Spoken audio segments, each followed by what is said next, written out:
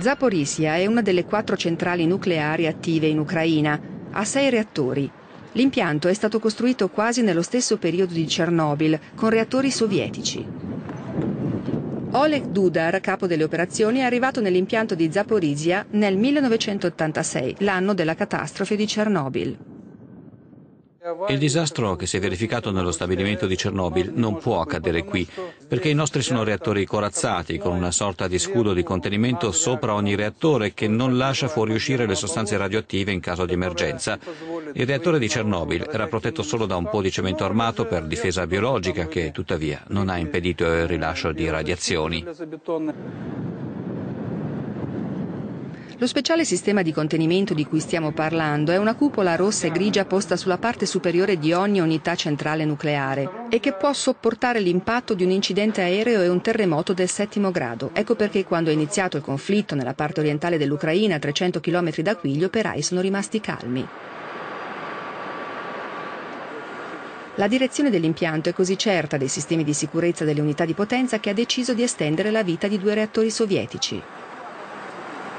Il collega di Oleg Dudar ci mostra come le unità siano in fase di aggiornamento, tale da essere pronti a funzionare per almeno altri 10 anni.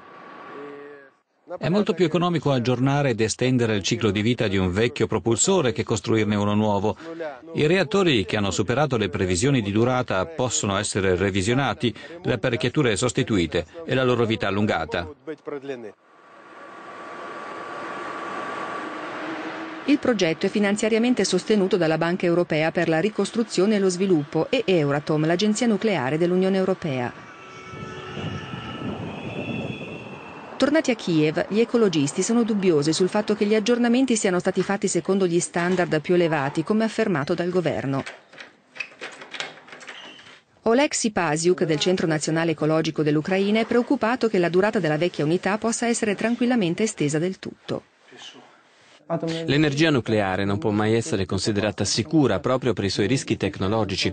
Se l'unità centrale nucleare funziona oltre le previsioni, significa che parte del suo equipaggiamento potrebbe essere deteriorato e non può essere sostituito ogni elemento. Questo aumenta il rischio di incidenti. L'ecologista ha anche alcuni dubbi sulla sicurezza tecnica del reattore e la capacità di contenimento in caso di conflitto militare. Quando sono stati fatti i calcoli ci fu la percezione di ciò che un aereo avrebbe potuto causare.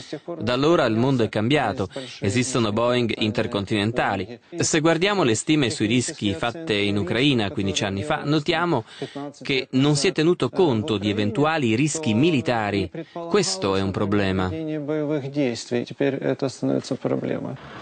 L'eredità di Chernobyl rimane una grave minaccia per la sicurezza della comunità internazionale. La comunità europea ha contribuito a finanziare la gigantesca struttura di confinamento sicuro che sigilla il reattore numero 4 altamente contaminato, ma per molti ucraini nulla potrà mai riparare le cicatrici della catastrofe del 26 aprile 1986.